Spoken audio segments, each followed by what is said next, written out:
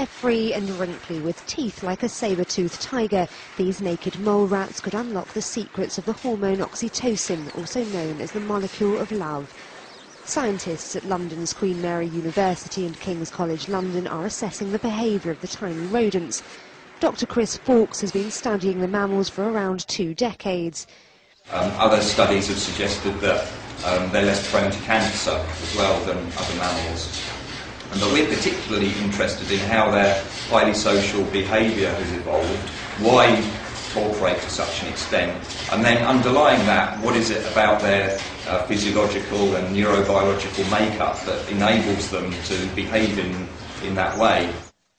The rodents' behaviour could also hold the key to human cooperation. They work together in a colony, with the queen seen here showing who's boss.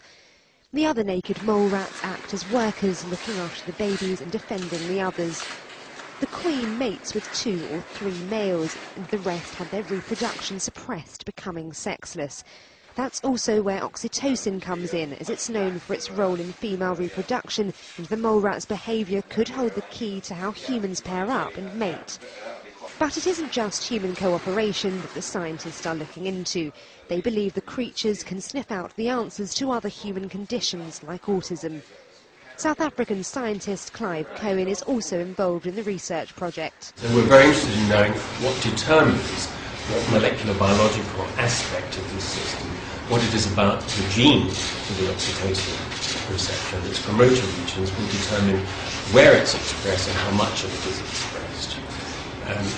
This is potentially of interest in the human context because variation in the oxytocin receptor has been associated with certain aspects of autistic spectrum disorder.